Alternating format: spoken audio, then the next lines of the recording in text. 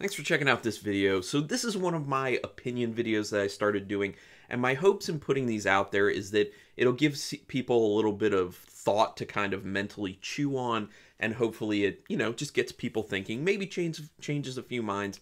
So this topic, I'm actually going to hit something that I was contacted by longtime subscriber Uncle Pete for my channel, and he was like, hey, I think this would be a really good topic, and he's 100% right. So it is about, why you should be watching foreign films and not just films that were foreign films that end up being remade into your, your own language. But I'm speaking mainly to the American audience because I feel like that's where the biggest, in my opinion, problem is with this, of people not wanting to watch foreign films. They just want them in English to watch.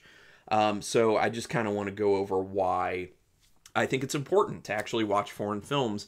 And before I go into that, I do understand that this is a disclaimer. I know there are some people who really cannot watch foreign films because they can't do subtitles. Now, whether that's a situation like my mother, who really can't do it because she has migraine issues, so if she's focusing like that and, reading like that, she has a migraine. So that is 100% understandable. I understand it for those people. Also, people who are visually impaired and just literally have a hard time or just cannot read subtitles, I also get it for that. So I'm mainly speaking to people who have the ability to read subtitles without an actual problem and just refuse to do it because they just don't feel like it or they're lazy or whatever. So this is kind of my appeal to say why it's important to watch these. First of all, it is the initial filmmaker's vision that you would end up seeing. And I always feel like that's the truest form of what the film should be. Now, especially if it's a writer-director, someone who wrote the script and then directs it as well. Think a wonderful film, one of my favorite films actually of all time, Old Boy by Chan-wook Park. That film is unbelievable. Now, it did get an American remake, which I refused to see because I was like, there is absolutely no way it will be as good or better than the original film. And for that reason, there's no point for me to see it. And from what I heard, they significantly changed the story. They tried to do kind of almost like a shot-to-shot, shot-for-shot remake with that one, but they changed a bunch of stuff too, and it watered down the story. It wasn't nearly as good, and that's the risk that you run. The magic that was captured with that initial film and why it ends up becoming actually popular and goes past the boundaries of whatever country it was created in. It's a magical film. It was lightning in a bottle in some of these situations. Or it's the beginning of a wonderful career of these filmmakers. And you should want to support these filmmakers too. There are so many instances where American films don't just stay within the United States. A lot of them go overseas and are seen overseas. So I feel like we should be open to reciprocating that and helping grow film industries in other countries. If there's a filmmaker who's done a great job in another country, don't just demand that their film be remade into English so you can watch it.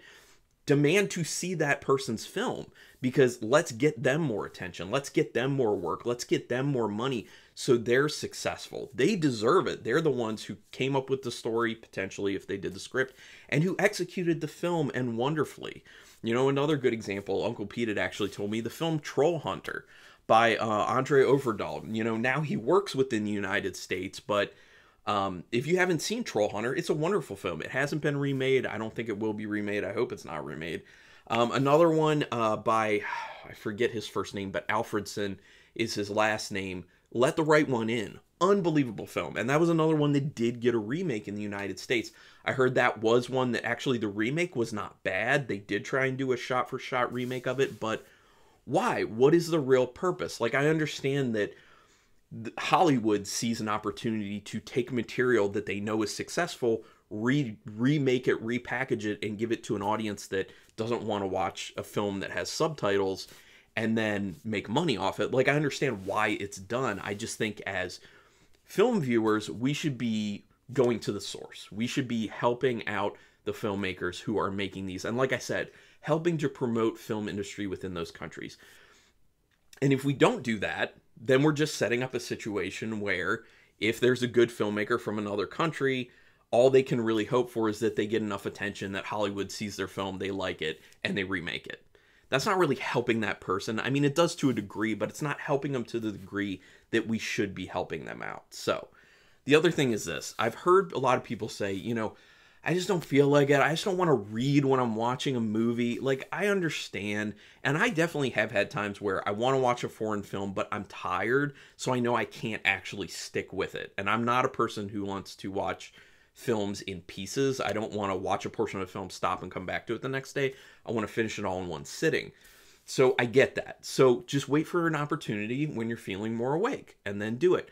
The big thing is the way your brain operates, you're only really cognizant of the fact that you're reading while you're watching the film for about the first 5 to 10 minutes.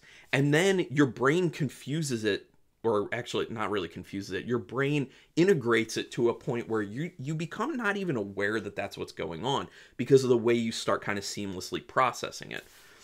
Now, I also know there are some issues that people run into where certain languages move a lot faster, so the translations aren't on the screen as long. I found that for certain languages as well. Like certain languages that are very easy for me, you know, like, you know, South Korean or Japanese, you know, there are a lot of those types of languages that they don't move super fast. But I found that Russian has moved a little bit faster for me personally. I think Thai has moved a little bit faster for me. And sometimes I have a little bit of a hard time keeping up because I'm not a super fast reader, but I stick it out and make sure that I do it because you're missing out on some wonderful, wonderful, wonderful film. So that's kind of my pitch for this. I know that there are probably people who see this and will be like, well, that doesn't really change my mind. But really, my biggest call is really support these filmmakers, please. And I want to leave you with a few more recommendations. Obviously, I already gave Troll Hunter, Old Boy, and Let the Right One In. Those are wonderful. Also, I want to say Dogs Don't Wear Pants, which is on Shudder at the moment. Also, Impedagore, which is on Shudder at the moment. Are wonderful, wonderful foreign films. A lot of people have talked about La Llorona, which is also on Shudder. I did a review for that one. Actually, I've done a review for all of these pretty much.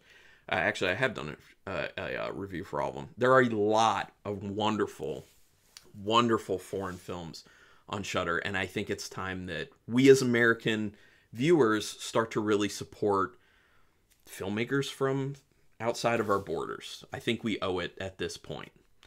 Just saying. But I would love to get your opinion on things. Maybe there's something I'm leaving out of this argument on my side of the argument. Maybe there's something I'm not seeing from the other side. Feel free to put it in the comments because I'm totally open to new opinions, new ideas, or angles that I missed, you know, and because that happens. This is just my opinion. You know, I'm not saying that if you still go forward and refuse to watch foreign films that you're a bad person or anything. I don't believe that. I'm just trying to give my pitch for why I think we should do this. So, but anyway, yeah, put some comments down there. We'll talk about it. And do me a quick favor, hit that subscribe button because if you like this video or any video I've ever done, that really helps me out. It keeps me motivated to go, and it helps to grow this kind of nerdy horror community I'm working on building here. So I would appreciate that. Also hit the notification bell button because that way you know whenever I'm putting up another video like this or review video, unboxing, any of that stuff. But regardless, thanks for taking your time to check this out. Until next time, keep it brutal.